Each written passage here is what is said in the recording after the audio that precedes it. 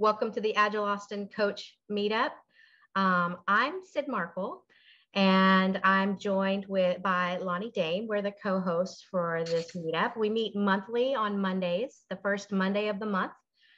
And we like to focus on all the competencies for coaches and sometimes even going outside, thinking outside the box a little bit. For example, we've had speakers come in talk about clean language and ethics and a lot of different things. And ultimately, we're here to help Agile coaches to improve their craft. We are part of a larger group, Agile Austin, that has lots of meetups. We have meetups for Agile at Scale, a book club, leaders, lean Kanban, a Scrum Master SIG, and then a monthly series. And if you're interested in any of these topics, you can learn more about them on meetup.com under Agile Austin. So Agile Austin is a nonprofit organization, and our mission is really to connect and foster professional growth through collaborative events such as this one. And we couldn't do it without our sponsors. So the sponsors really help us make this a reality, and we want to have a huge thank you to those people and the companies that sponsor Agile Austin. And if you are interested in sponsorship, please reach out to us through contact@Agile Austin. We also have membership with Agile Austin, and it's an annual fee of $35. And with that, you get access to the Slack community, you get to vote and sit on the board, and also get special discounts for events and training. Speaking of the board, this is our 2022-23 newly elected board members. This lovely group of people helps us keep things running smoothly. And if you have any questions about the organization and the work that they're doing, you can reach out to them at board@agileaustin.org. Also, we have some volunteer opportunities. So if anybody's interested, we are looking for a director of volunteers. So let us know if you're interested. That's an opportunity that's available. So coming up for this special interest group, next month we have Jill Greenbaum joining us to talk about how to use visuals in coaching. In October, we have a lovely panel, as you heard earlier, about coaching the person, not the problem. And I think that's going to be a great discussion. And then in November, we're maybe thinking about doing something in person, like cocktails and coaching, or cocktails with coaches, or I don't know, we might do something like that, or we may bring in a speaker, but we're still working out the details on that. So stay tuned.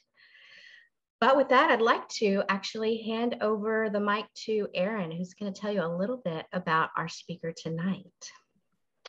So it is my distinct happiness and joy to introduce Nadya Ichinomiya. And Nadya, we all practiced saying your name earlier, just so we came sort of close.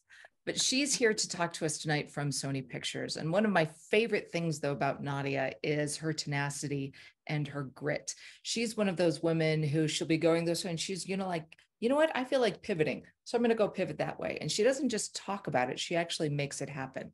So right now I know that she's writing a book. It's got the words, Nadya, what's the name of the book again?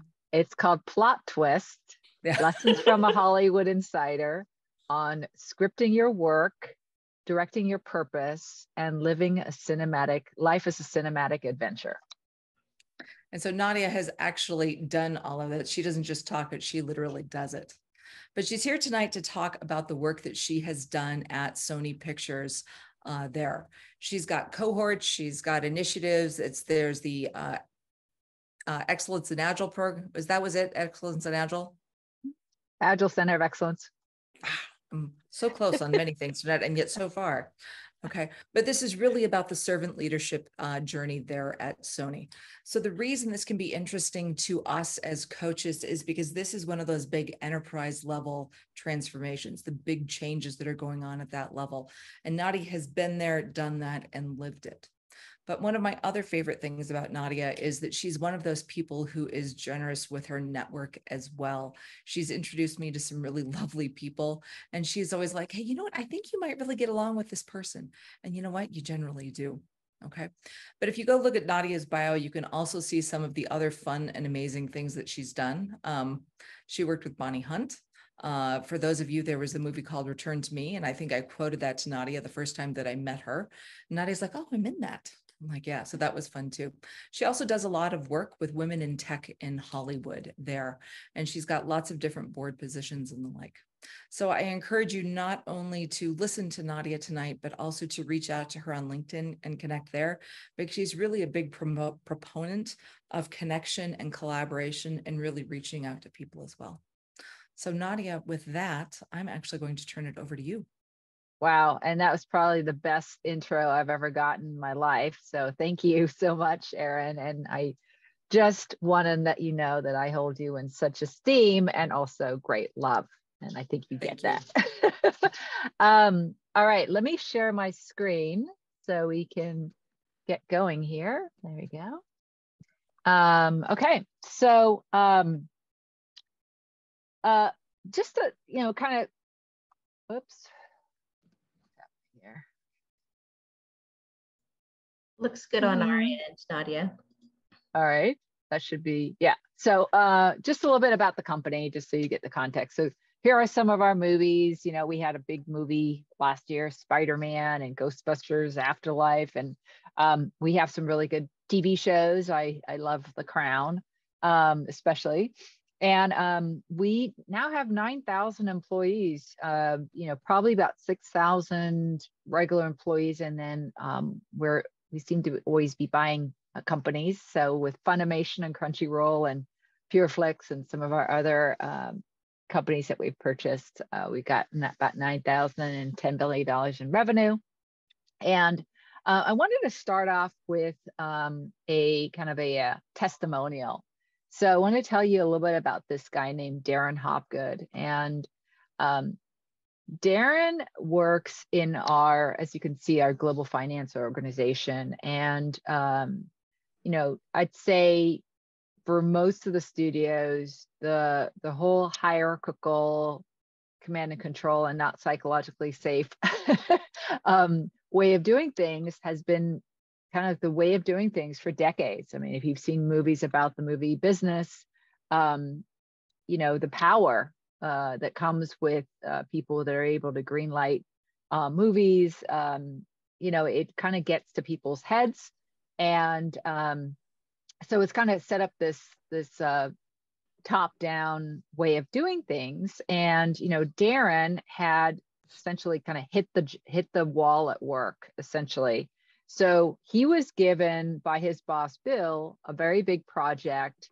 And we had trained Bill and some of his leaders at that level, so EVP level, executive vice president level, about servant leadership, and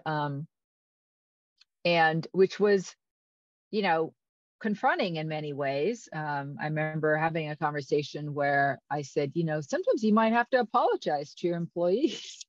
And that was met with, what? and I was like, and then I remember someone piping up and say, yeah, remember when you assigned someone to work on a PowerPoint and they worked on it for 3 weeks and then you changed your mind? And the executive was just like, wow. So anyway, we started bringing in servant leadership, and it started really kind of changing the culture.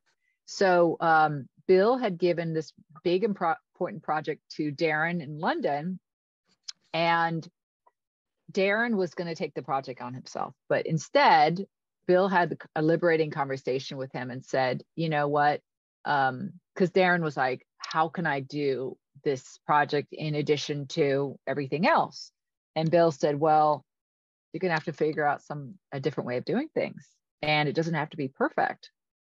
It's okay if things go wrong, which Darren had never heard before. That was like a complete different way of approaching things. So he had just entered the Servant Leadership Circles program. It was good timing. And he said, wow, never heard that before. It's okay for it not to be perfect. All right. So he ended up giving that project to a person on his team. And instead of overloading that person, he freed up that person's bandwidth by giving some of their projects to 2 other people on their team. And he had a liberating conversation with all 3 of those people and said, guess what? It doesn't have to be perfect. So what happened was you go from a situation of, okay, I'm going to just pile on this other project versus I'm going to give more intellectually stimulating work to 3 people, provide development opportunities for 3 people, and give them a safety net that doesn't have to be perfect and they can take some risks.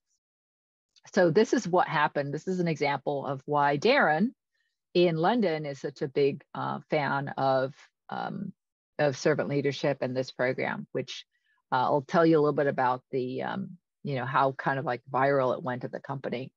But, when we first started teaching this program, we began, so the program evolved. So we began by, Robert Greenleaf and the elements of a servant leader and all that. And problem was,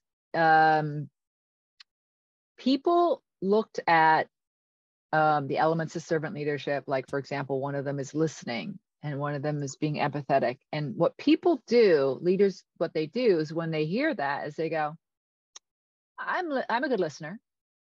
Yep, I'm empathetic. And there's like no culture change, right? So what we did is, we shared this video, which if you haven't watched it, don't watch it now, but after this session, Google, do a YouTube search under David Marquet, Turn the Ship Around. There's a 9-minute and 48-second video on how David Marquet went from taking this, he was supposed to take on one type of submarine. And the backstory is he gave an instruction on this new submarine that wasn't actually physically able to be implemented. But the submarine people, they were all men at the time, said, aye, aye, Captain. And they said, they started repeating the orders down the line. And he realized, my goodness, if we keep on doing this and they keep on just saying, aye, aye, Captain, and implementing my orders, we're going to end up dead or seriously, off course. So he had to invent a new way of leading. And that's this turn the ship around model. He's written this book, a workbook, and then he has this 3rd book called Leadership as Language. It's all great. We're actually having him come speak to Sony in September. We sent this video to our CFO and he said, oh my gosh, so great. So he sent it to his direct reports and they said, oh, wow, such an inspiring video. And there was no behavior change. So he thought, okay, well, I've got to repeat it. So he sent it out again. Oh, yes, we remember you sending this video out. Really inspiring. No behavior change. And see, what happens is when people take a training, they go back to their jobs and, it's not like a bunch of elves did their work behind the scenes so they can implement something new. No, they have all this work still coming at them like a snowstorm. And so in order to survive, they just kind of keep doing what they've been doing. And the environment is not such that it pulls for that new way of working or leading, right? So the environment is, I probably put this a little bit indelicately, but I say that they go back to work and they're in the sewage, right? And if you've been living in sewage for long enough, it stops smelling. So we realize that we have to do something to actually get people to implement this over time. And with any kind of change effort, if you're trying to do too much change at once, our brains just really don't work that way. I was listening to a talk that someone was giving, and they were saying that basically our neurons grow at about 1 millimeter a day, new neuronic material, or whatever the word is. So really, like everyone starts new habits in January with so much enthusiasm, right? And, the case for agile change is to do small change, incremental change, right? But we kind of don't approach these big transformational efforts in that way. We approach them with trying to force, a lot of change at the same time. So, we have this 2-hour class, but the problem is that, like I said, the class is theoretical and abstract and could be very inspiring. And the scores from the class were really high, 4 point something out of 5. But to not give something to actually have that, operationalize, help people operationalize the change. Like if you spent 2 hours working out in the gym and you expect to have muscles, it doesn't work that way, right? You have to practice. You have to figure out a structure, right? So that's why we went into, this is the other thing I was looking at, which is this knowledge retention pyramid. So at the very top, you have this 5% lecture. So 5% retention when doing a lecture, 10% when you're reading, and then it goes, 20 when there's audio visual, 30 when there's a demonstration. 50 is discussion groups. So that's breakout sessions. Much better retention with breakout sessions. And then 75 practice by doing and teach others. So what I thought to myself is, how can we get people to practice by doing and teach others? That's like kind of a tall order, right? So these are some of the things I was kind of pondering in developing this program. So there's also something called the law of diffusion of innovation. So you can see by the chart, you kind of read it left to right.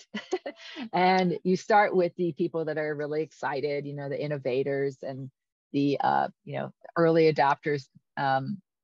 So in that 2.5% and the 13.5%, these are the people that are, super excited about something. They love change, they welcome change. And if you've watched, there's a great YouTube video by Simon Sinek. It's called How to Make a Cultural Transformation. That's another video to watch. It's about 10 minutes. But essentially it says, don't try to get everyone to sign up for something. Employ psychology and get the extremely enthusiastic people to sign up first, and make it a little bit exclusive in a way. So you don't try to push people to, the whole aspect of compliance is I never try to do things with like getting people to comply, because it rarely is a good use of time. So we really needed people to cross the chasm. So if you're familiar with this model, the two examples that I like to use is the Segway. So Segway was welcomed by people as smart as Steve Jobs as like, this is the new way of, people are going to design cities around this new way of doing things. Well, obviously that didn't happen, right? That never crossed the chasm. Whereas the electric scooter did, right? So the question is, how do you get the chasm to get crossed, right? And it's really a question of, embrace the willing and, nurture that base of people. And then the early adopters, the ones that are not, they may be like, let's wait and check it out. I'm not going to be the first one jumping in, right? But those are people that get persuaded by, not me, but by the innovators. And, this is kind of how this works. Someone asked me, what do you do with the late majority? And my answer is always something like, well, you keep them informed because you never know, but you don't spend a lot of time trying to persuade them. So that's another thing that I kept in mind when I was developing this program. So I also stumbled upon this article, which was in the BBC, and it was called the 3.5% rule, which kind of relates a little bit to the slide we just looked at, but it's basically saying that nonviolent protests are twice as likely to succeed as armed conflicts, and those engaging a threshold of 3.5% of the population have never failed to bring about change. I was like, what? Never? And, I think the whole thing between a nonviolent protest and a violent protest is, if you have nonviolent protests, you're not stimulating the resistors, right? You're basically being very like embrace the willing, not making people wrong if they're not jumping in as soon, just being very embracing and hospitable and not on a high horse about anything. Like, okay, we have the only way, the right way, the best way. So these kind of the three aspects really stuck with me when designing this program. So the other thing that we looked at was, so we got essentially, I think we led the class 3 times, this 2-hour class 3 times. And then we asked people, do you want to sign up for a program? And after the class program. And HR told me that that the signups for these types of things is usually around 10%, but we were at 30% or more. So I think one of the reasons why this is a successful program, is that, well, I'll get to that in a moment, but here are some people that signed up, and the people here. So there's Rob Pratt. I hope you can see this. Get this out the way. Rob Pratt and Jason Spaltro. They had worked together for years, but their business relationship was very formal. But we put people in, we call them circles, even, so this was a circle of 5 people. So out of the first cohort of 32 people that signed up, we split people up in circles of 4 or 5 people. So we wanted to keep the number high enough that if people, missed a session, it wouldn't be like just 2 people. But we didn't want it to be like 6 or 7, because that gets difficult to schedule, right? So we wanted to keep the number around 4 or 5. And we keep the number also, there's a few things that we kind of keep in mind when we're scheduling these things. One is, we don't like people to be linked up with people that they already know and work with, because there's kind of a freedom and a psychological safety in working with strangers. Sometimes you can confide in people a lot more easier when you don't know them, right? I mean, probably, has anyone ever had that situation where you confide someone like on a train, something that you would never say to like your sister or a brother or a best friend, because you're never going to see them again, right? Or you don't have to like see them the next day.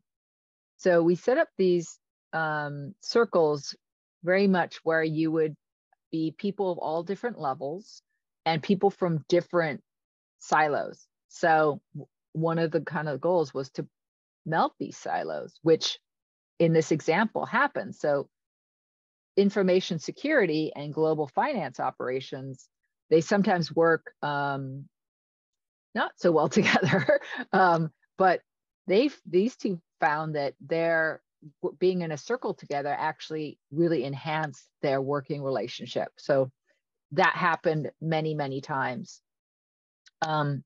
So one of the guiding principles of this program was to make it inclusive and not exclusive. So, that's it's easy to say, oh yeah, inclusive, but you got to really walk the talk on this. So for example, when we set up this program, there was a senior executive that said, oh, well, I don't know if people that are senior vice presidents are going to want to be in the same program with people that are analysts. And I was like, oh my God, like really? And, so that was one of the things I really insisted on was, look, are you that arrogant that you don't think you can learn from someone that just joined the company a week ago? Well, maybe I think you can.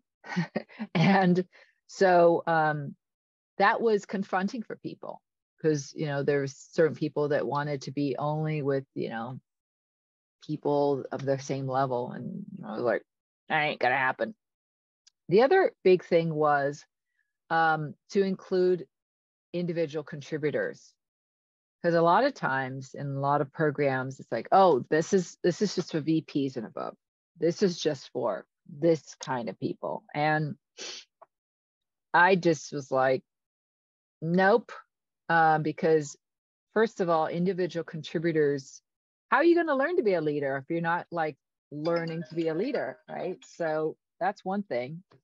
And the other thing was just because someone's an individual contributor today doesn't mean they weren't one recently. And influence is a lot more tricky to tame than, just your title, right? I mean, we've probably met lots of people that had these impressive titles that you wouldn't be influenced with at all. And again, also people that didn't have the impressive title that you're like, wow, that person's really got some interesting things going on, right? So this was something that, like I said, it was disruptive in the company to set this up like this. But we made it, again, there were people that found out about the program. I don't think I've mentioned this, but there were people at PlayStation that found out about the program and they're like, well, can we join? Like, yeah, more the merrier. And so we've had probably 150 people from PlayStation who have also joined the program and they've evangelized it inside that company, as well as some of the sister companies that I mentioned heard about it. So that's been really great. We really, like I said, it has been disruptive because there's a snobism of, oh, well, they're an individual contributor. How are they going to, well, first of all, they're going to understand more about what their leader is doing. And this is about culture change, and this is about gaining skills. And you may not be a leader at work, but you may lead something in your community group or your faith-based organization or, your family, right? If you have children, you definitely have a good chance to practice servant leadership with your children. So that was one of the guiding principles, number one. So we've already talked about this. Let me just skip that. So the guiding principle 2 was to intentionally invite diverse perspectives, experiences, and levels. So we actually have been doing this program for 2 years now, so which means that we started it in the pandemic.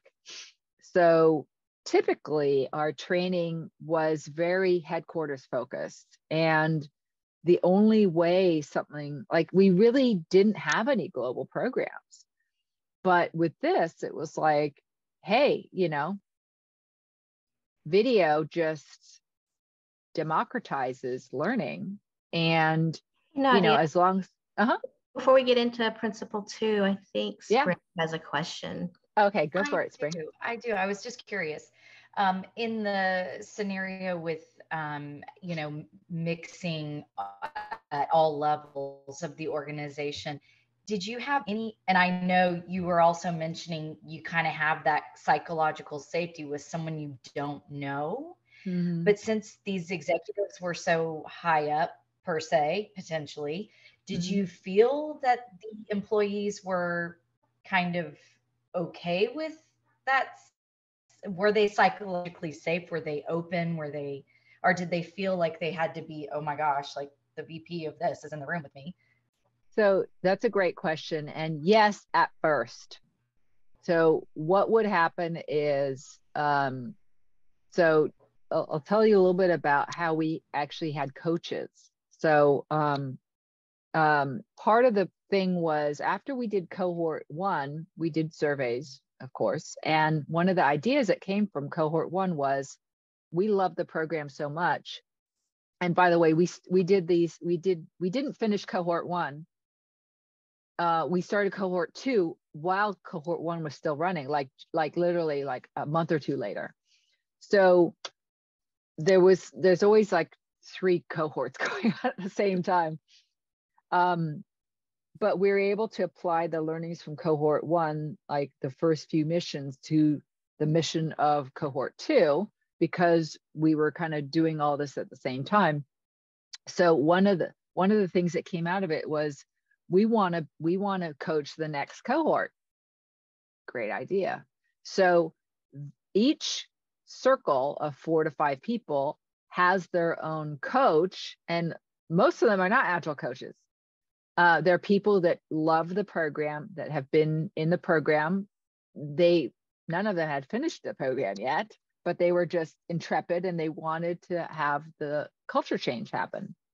So one of the things that the coaches do when they're setting up the kind of like the cultural aspect is, they would usually set up a chat on Microsoft Teams that, you know, that group could chat about and debrief and communicate and all that stuff. But one of the things they would also do is set up the first meeting. And one of the things that we try to impress on people is that each circle has to have a leader, and it should not necessarily be the person with the highest title, and that people should leave their titles at the door. So that was the coaching that the circle coaches gave to their circles, to really kind of encourage that, hey, we're all here to learn. And like I said, at first, people, really to get people to that first meeting was when people start sharing with each other and become vulnerable with each other. It's like this magic happens. And that's when if we can get people to that first meeting, the chances of them dropping out are so much less than if they just do things through chat and through, you know, these more artificial methods. But yeah, to get people to that first meeting. And we have people that have completed the circles and still meet once a month because of that bond that was created of psychological safety and confronting the things that they had to confront about themselves and their own leadership and their ego and their pettiness and their failing and trying things out and experimenting and you know, confessing things to each other that they probably wouldn't do with their team, you know. And so it's a great question, but that's kind of how we kind of wore down the focus on titles. Awesome, thank you. Cool. Anyone else, please step in with questions at any time. I'd rather have you do it now when it's on your mind than to wait till later. Okay, so that was also very intentional and something that was unusual for our company. So let me talk about the missions. So when I was designing this program, I did it the Agile way, meaning I did not say, we're going to have 12 missions and it's going to be, you know, like I was literally just building it while flying the plane. Like I did not have the next mission written out or conceived while I was writing the first mission. So it was, you know, there was tons of experimentation and tons of let's try this, you know, and not everything worked, you know. I mean, I was a bit too aggressive at first, and I wanted to have every mission be 2 weeks. And that was too much for people. So missions are sent out every 3 weeks.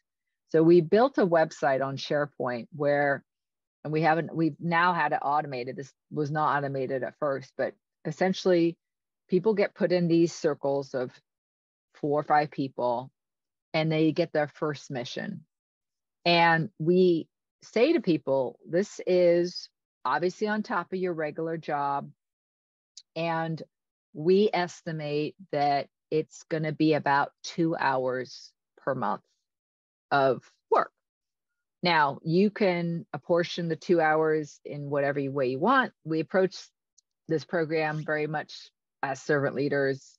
So we said 10 minutes a day to invest in yourself, hopefully isn't too much, but you can scale up or scale down your engagement depending on vacations, projects, maternity leaves, paternity leaves, all that stuff. So there's nothing to turn in. There's no homework that has to be turned in. So it's all about trusting people that if they have the passion and the interest, that they would be, you know, completing the homework. But there's also the peer pressure factor. So once you set up this accountability, you kind of don't want to let your team down and say, you know, say everyone's meeting once a week. Some people were meeting once every 2 weeks, some every 3 weeks, but it was mostly once a week or once every 2 weeks. They would be like, I know everyone else is going to have watched those videos. I want to be on the same page with them. So the peer pressure aspect and the accountability partner aspect was something that we learned and used to our advantage in order to keep people sticking to the program.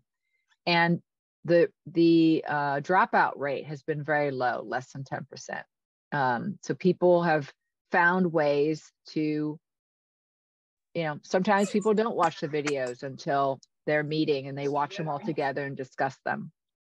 So we didn't micromanage how people were going to process their missions. We said, this is your mission. We have a recommended one that we would like, one assignment that we'd like you to do. And then here's 5 to 7 optional ones. We really tried to design the missions for different people's learning style. Some people like to watch videos. Some people like to journal. Some people like to, fill out worksheets. So some people just like to read articles. So every mission would have a different blend of how people like to learn. And we tried to make it as edible as possible so that people weren't overwhelmed. So 12 missions, one mission every 3 weeks adds up to a 10-month program. Now, that's a long time for someone to stay in a program. You know, I mean, even 3 months, people can barely stay with a program. But because of these factors of give people something, but not something that's too overwhelming, because then people are just like, screw it, I can't do any of it. I'm out of here. And the camaraderie factor, the accountability factor was really good.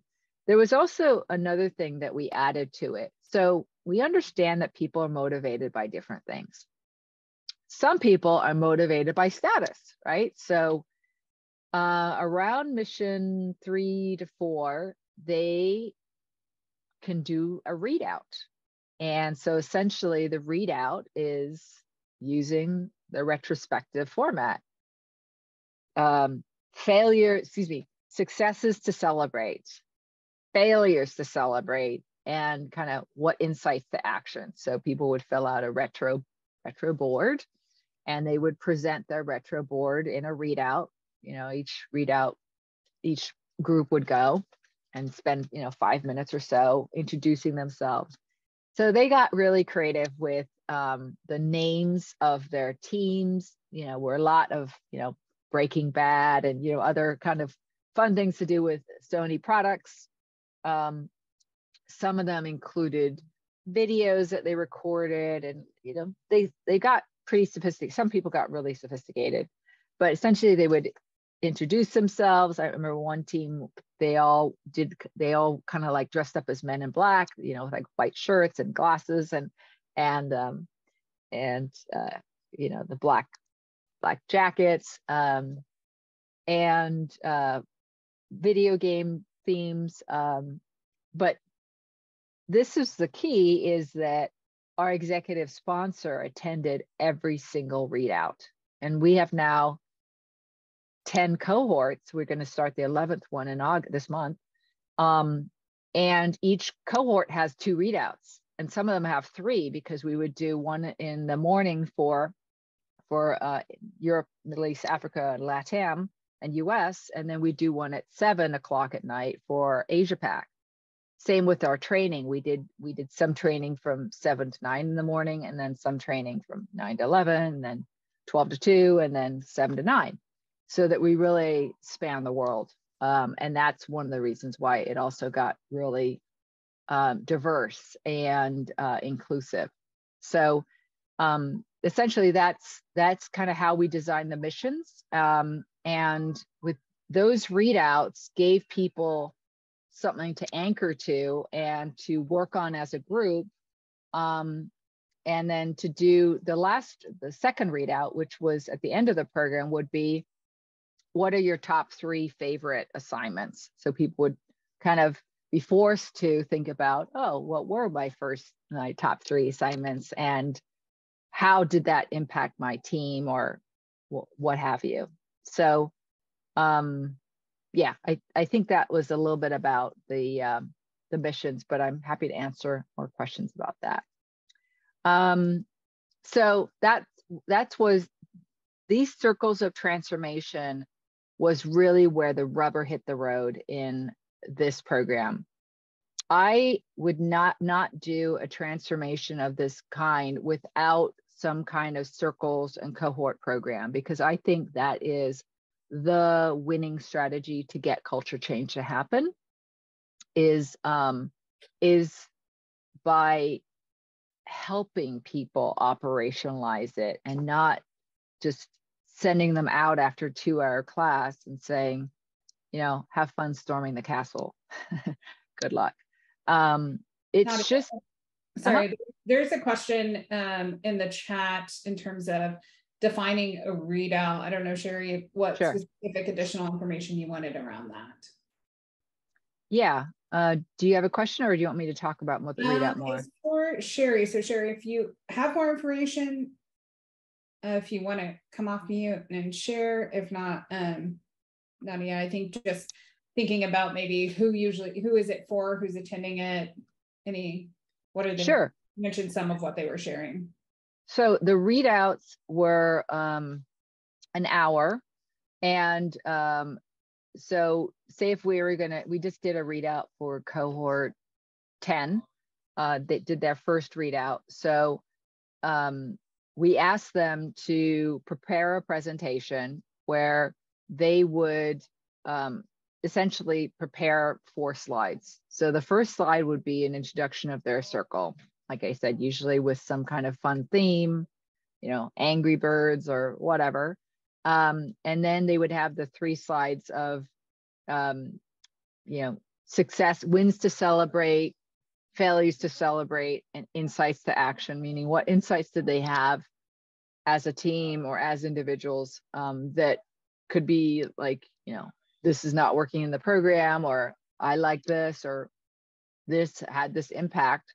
And the presentation happened to of each circle to the other people in that cohort. So we have cohorts of 30 people. We had our biggest cohort had 80 people in it. So that was 2 readouts. But essentially we would have our CFO attend them, and, I'd kick it off and say, these 5 circles are going to do their readout. And then at the end, our CFO would say some closing remarks about what he saw and heard. So he would usually, one of the things we're trying to do is change the culture of failure and make it okay to fail and okay to talk about, and actually a good thing to talk about. So he usually would bring up something like that, like, oh, someone mentioned that they tried to do this and it failed, and and it's great to be able to try things. And so he would say something to kind of underline what he'd heard and what had made an impression on him. And Nadya, people, I love the way that you're all are able to elevate that discussion. It mainly sounds like the retrospective was a presentation by the participants to talk about their experience in the program, give them visibility with their leadership, and then also play back to each other so they could learn from each other. Yes, yeah, exactly. Very cool. Yeah. All right. So just to give you, this was another idea that came out of one of our surveys, is that someone said, hey, it'd be nice if we finished the program and got a PDF of our participation. And so this is an example, but people, we have them customized with people's names. And so some people have posted these on LinkedIn. I mean, it's not an official sort of certification or anything, but it is kind of a celebration of the 10 months of effort that they put into it. And, it celebrated their completion of a 10-month program. So that was one of the ideas that came out of one of the cohorts. Here's a few kind of stats. So it's a 10-month circles program with 12 missions, one every 3 weeks. And we usually recommend a 2-hour time commitment. These are the 2 books that we focus on. So the Turn the Ship Around book, we spend the first 4 missions on that. So there's 3 C's. There's control, clarity, and competence. So we spend a mission on each of those 3, and then one tying it all together. Then we have a 5th mission that's kind of transitioning into the multipliers book, which is, to me, one of the most actionable books on leadership that I've ever read. Highly recommend. And so in the multipliers model, you've got 5 disciplines of a multiplier. And so we spend a mission on the liberator, the investor, the debate maker, the talent magnet. I can't remember that one. That'll come to me. Anyway, so we spend a lot of time on those missions, and we focus on the art of the question and how to build habits.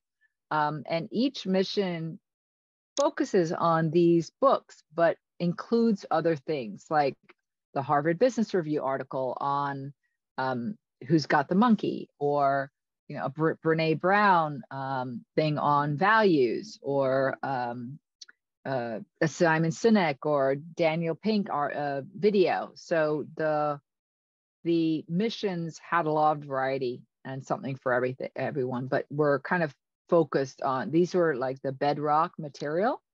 And then we'd bring in like, radical candor or this, or some other materials that were leadership oriented.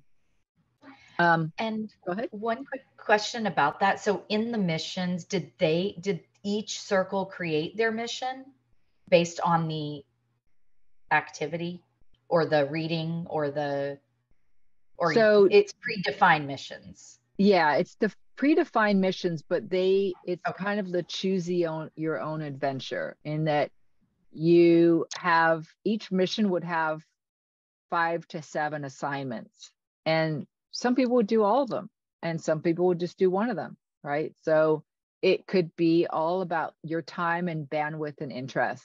So some people probably just watch the videos, but there was always some reading, some journaling, some video watching, some articles, and sometimes some workbook stuff. So as I mentioned, the circle coaches, you're welcome. Any other questions, just fire them off. So these are the circle coaches, and these are the heroes. Some of these people have been coaching since, for 2 years. And this is in addition to their jobs. And all but 2 people on here are actual Agile coaches. I mean, I am obviously, but then Stuart and Jason are Agile coaches, and everyone else are either individual contributors or managers. But they love the program, and they found that doing it with their participants cemented their understanding of the material, and they got a whole new take of it, and they practice being servant leaders. So this is, again, a voluntary thing. They've opted in, and we constantly get people that are like, I want to be a servant leader. Excuse me, I want to be a circle coach. So this program was worked really well. There are a couple of questions coming up in the chat. Okay. There's one about, you were on the slide, the circle of transformation. You were starting to say something about you wouldn't do a transformation like this without the cohorts. Was there something else there that you were going to touch on as well for this topic? Let me see. I think I talked about what I wanted to for that, if I'm not mistaken. All right, they're just trying to make sure we didn't miss any great knowledge from you. Yeah. And then some other questions around, let's start with this one. How did you decide the content for the missions and what they would be? Oh my gosh. Like I said, it was very much like building the plane while I was flying it. I just thought, I just started with mission 1. I was like, okay, there's a workbook from Turn the Ship Around. Let me look through that, right? Let me look online to see what David Marquet has. Oh my gosh, he's got like 400 videos on, he calls them leadership nudges. So I'm not going to send everyone the 400, but which are the ones that would be associated with clarity? So we built a SharePoint site that essentially has all the content, so people don't have to go to YouTube and look for it. It's like all there in different missions. And it was very much driven by, how can I have content that's well-rounded for different people's learning styles? So I would just be like, okay, well, here's what people might be dealing with now. I'm going to write something that has, some journaling questions on building new habits, or confronting, your anti-patterns on leadership. And so I would spend usually, a good part of a day on a weekend writing it. Like it would be like a lot of YouTube searches, and this TED Talk looks interesting, and so I would just come up with stuff. And a lot of times it was a lot, I was like, oh my gosh, this mission has too much in it, because I was enthusiastic person. So I would just be like, you don't have to do all of it, just do what brings you joy. What sparks joy, do it. If you have a mission that doesn't spark joy, just don't do it.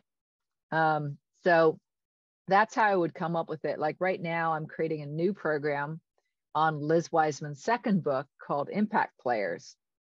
And so this is kind of nothing to do with servant leadership, but we had a lunch and learn last week with our CFO, and we had 330 people attend it, because so many people are into this new book called Impact Players by Liz Wiseman that was released in November. And so I'm like, I've got to create some missions. So let me find some stuff that's going to help people in where they might be. So it's kind of a, like, I have to essentially just feel a lot of empathy for the people that are in the program and go, okay, what do I think they need now? What do I think could be useful? And try to spread it around a good mix of videos, articles, journaling, etc. So there's something for everyone.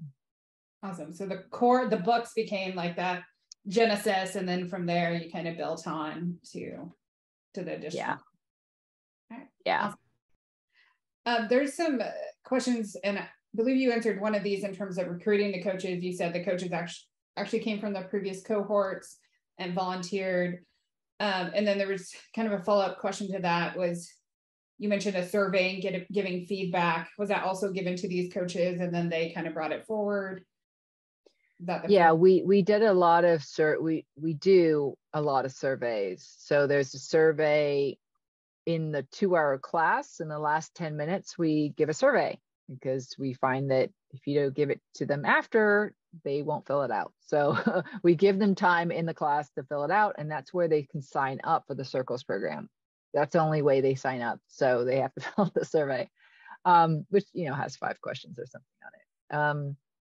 And we surveyed cohort 1. We surveyed people to find out, like, we would survey them after each mission to find out, what resonated with people. We were looking for, are there certain themes? And we found out that people do like a mix. Some people, they, like I said, they only want to watch the videos, and there's enough there, right? So some people, wanted it pushed to them, like they wanted an email, and some people wanted just to go to a website. So we've done a lot of surveys to get feedback. All right, perfect. Those are all the questions right now in chat. Okay. So metrics. So like I mentioned, 1,000 people have completed the 2-hour course, which is a lot if you think about how many people are in the company. And we now have over 500. This is a little outdated slide, but we have now over 500 people that are in the Circles program or have completed it. And now we're going to start our 11th cohort in this month. So, but usually we have 3 to 4 concurrent ones. So that's always fun challenge. This is one of our circle coaches, and this is, she's in LATAM. This is a testimonial. We use testimonials also in order to sell the course because we can't be everywhere. So when we send out the syllabus, it has the benefits of the servant leadership, the learning objectives, and then as we were rolling along, we got more and more testimonials from people. We solicited them and said, they would say something, oh, great course. Great. Would you like to, can you write a testimonial?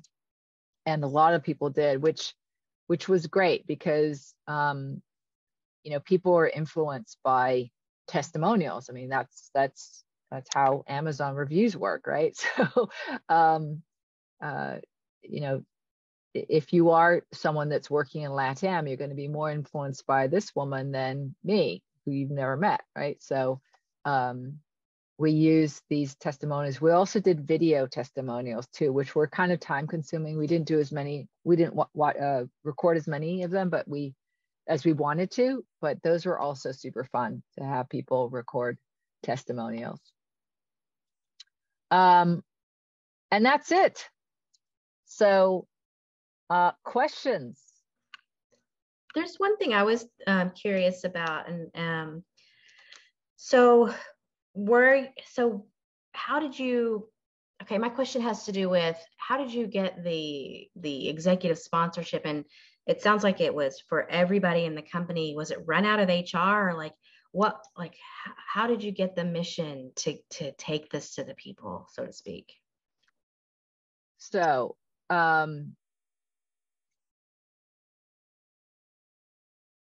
so it was one of those things that I was able to develop a trusted partnership between me and the CFO. Okay. And the CFO of our company is unlike most CFOs. Most CFOs, they concentrate on the numbers and they let their CEO and their human resources do stuff like that, right? Our CFO is extremely progressive. He had a telecommuting program before the pandemic. He loves to read, and he's always reading interesting books, and he's very open to suggestions from employees. So, and he's all about, I think he's been with the company now 5 years, but he's all about, changing the culture. And, there's an aspect of servant leadership that is very, kind of like empowering and all that stuff. But there's actually a financial aspect about it that's very compelling. Because if you have this command and control culture of just, the only people are the smart people are the leaders and everyone is dumb, if you have that kind of theory X point of view, you're not getting the best out of people. But if you have that theory Y aspect and you just go, everyone has brilliance to them, everyone has a certain kind of genius, let's encourage it and leverage it. From a cold hard cash aspect, you're going to get much more out of your people. So, he has this very empowering aspect to it, but it pays off financially as well. Now, because, people are empowered and they know that if they come up with an idea that it might get listened to, right? Then squashed down.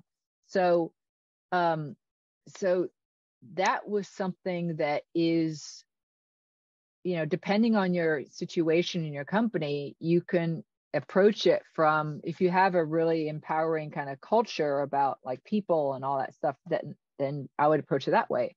But if you don't, you can also approach it that, hey, this is about getting the most out of our people, which sounds kind of exploitative, but when you think about it and you think about like how most people have this deep yearning to feel like they matter and they have an impact and they're not just some, robot, that you can really, leverage people. And yes, you have to take a chance and, you have to take, be able to give control, which is a risk for many people.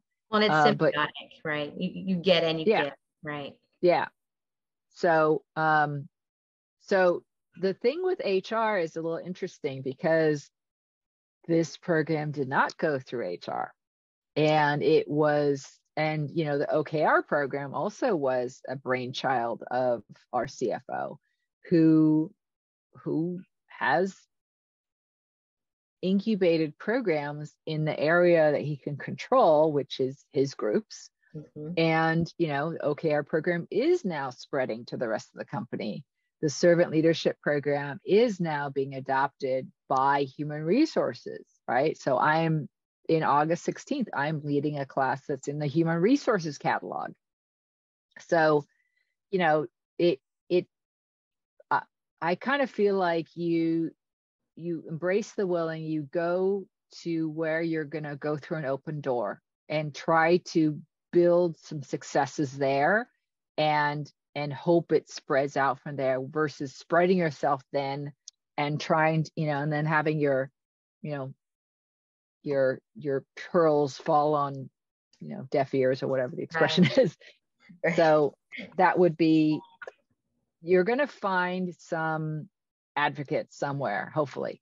And you start with there and you cultivate there until you achieve a momentum, and then it hopefully spreads out from there. Awesome. Thank you so much. There's another question in chat.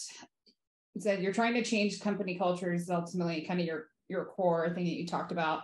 How is the culture changing and how do you know? and I have this question as well in terms of like, what are you tracking to get some of those ultimately answer that question? Yes, it is driving the business results like you're talking about. Like, I know some of those may be longer metrics, but what might be those things that you're tracking to know this is actually improving the culture and therefore, the business?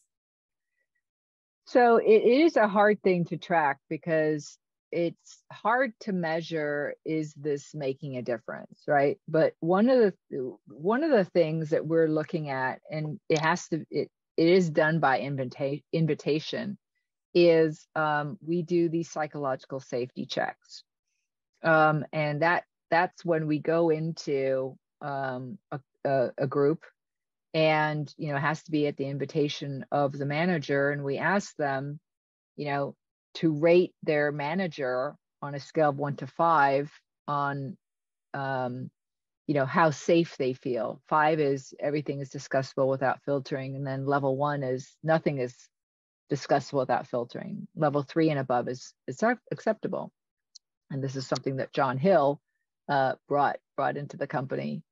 And then that gets the metrics on one-on-one with your boss, with the team only, the team with the boss, and then with other teams, you get these 4 scores. We do them using pointing poker, so we get an aggregate score. And then we also ask them, what makes you feel more safe? What makes you feel less safe? And then things we can do to improve team safety. And we use Easy Retro for that because it's also anonymous. So we want to make sure that these surveys for this is anonymous for the psychological safety checks so that people feel safe. And we don't include HR or that person's, we include the manager obviously, but not that manager's manager. So we want to make it safe for the manager to do these psychological safety checks.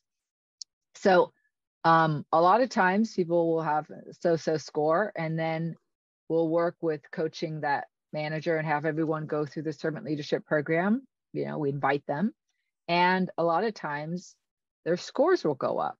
I was talking with one of the leaders here in procurement, and I said, wow, why did your score go up in 3 months by like over a third, it's like 38%.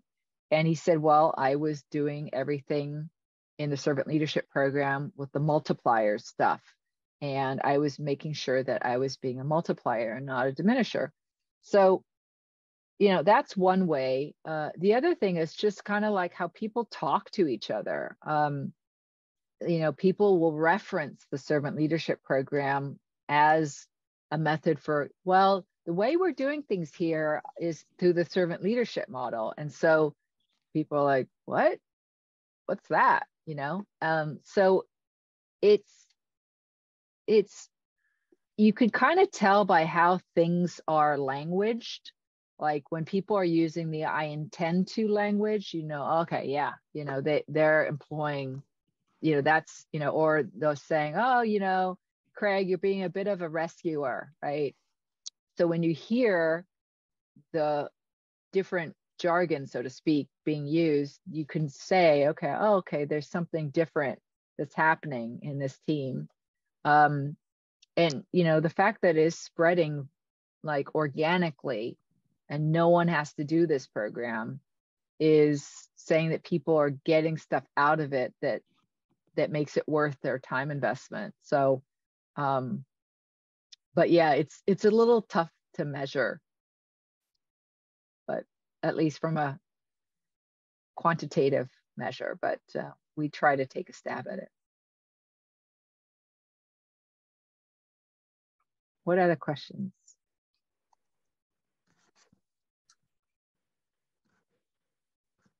Do we have anything? We don't have anything in the chat right now. I'm just so curious, are there any other large organizations that you know of that are doing something similar? So I talked to a company called BD, and they are using Ken Blanchard. They've got some kind of contracts with Kenneth Blanchard's company. This is a large healthcare company. I think they have something like 80,000 employees. There's a woman over there in the England office who's responsible for L&OD, leadership and organizational development. And she says that they've been using servant leadership, and we've kind of, crossed paths and exchanged information. But yeah, that's what's kind of coming off the top of my head. I'm sure there's probably others. I think my favorite thing that I've heard you say so far tonight, Nadya, was about, you had participants were immediately turning around and starting to coach, and just that confidence that built in them, and that continuation forward, and people saying, oh, we're seeing that there. But then also kind of those multiplier aspects. Well, I'm doing just what you said over there. And it's like, we're seeing my scores go up. It's like, oh, yeah. Really beautiful. Yeah. And just to answer Sherry's, it's BD. I'm not sure what that stands for, but some kind of healthcare company, devices or something, BD. Yeah.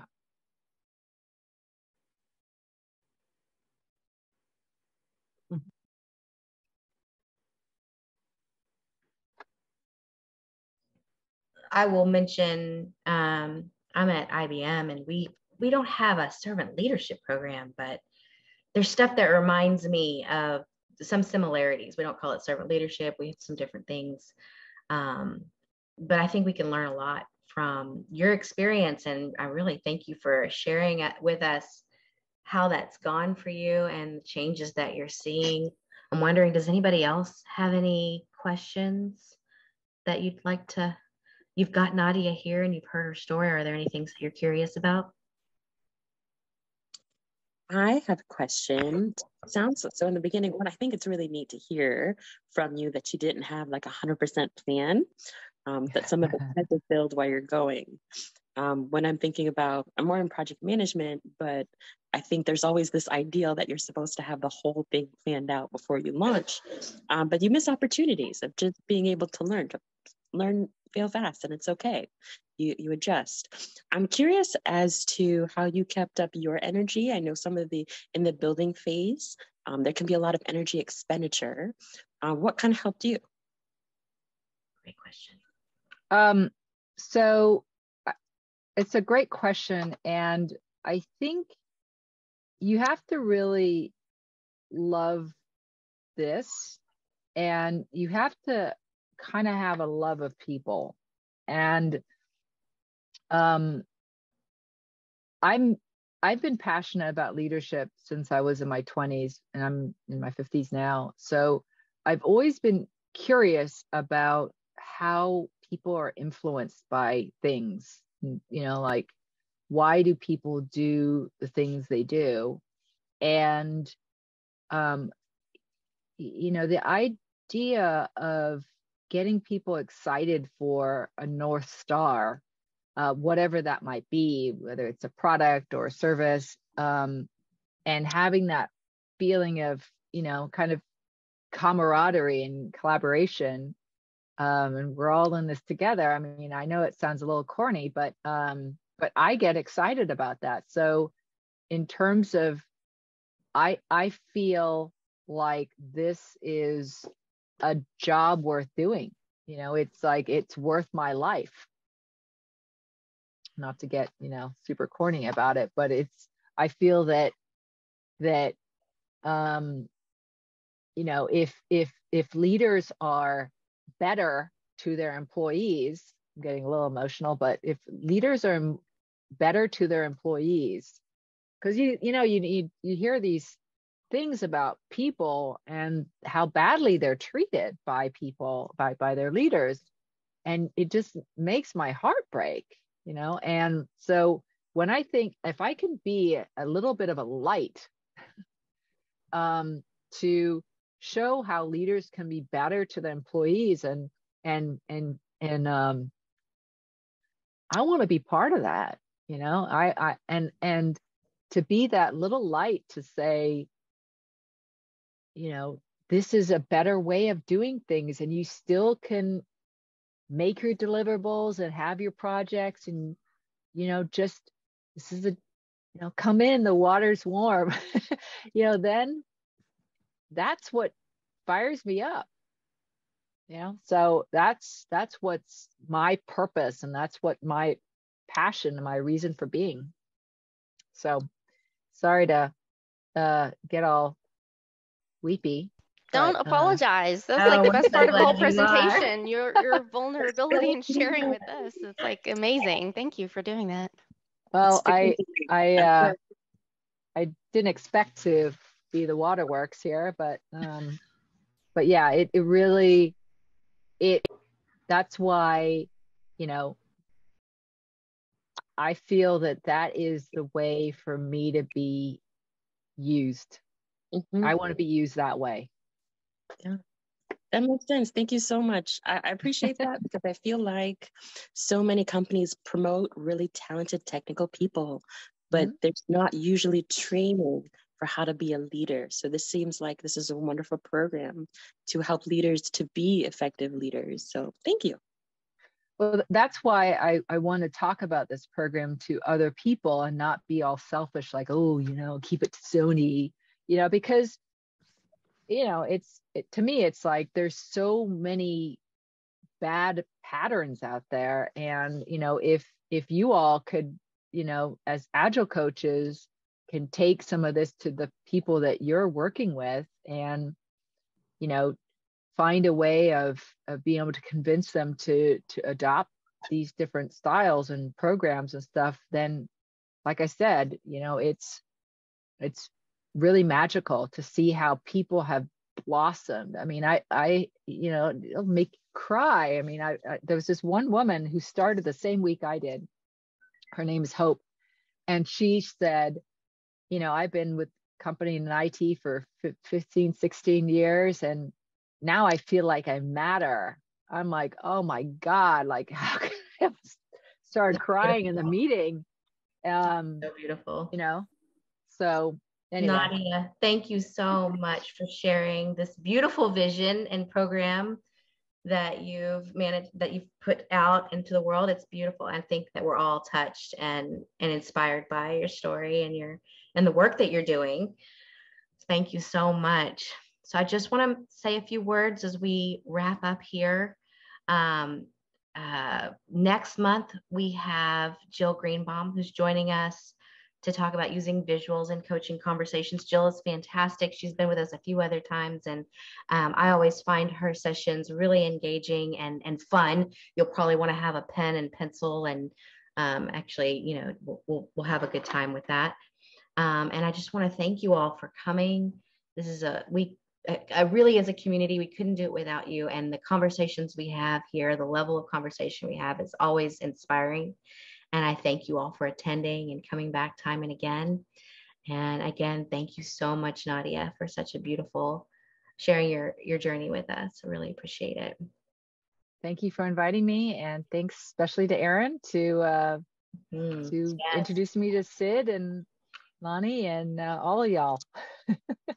Thank you. And reach out to me anytime if you want. I'm happy to help.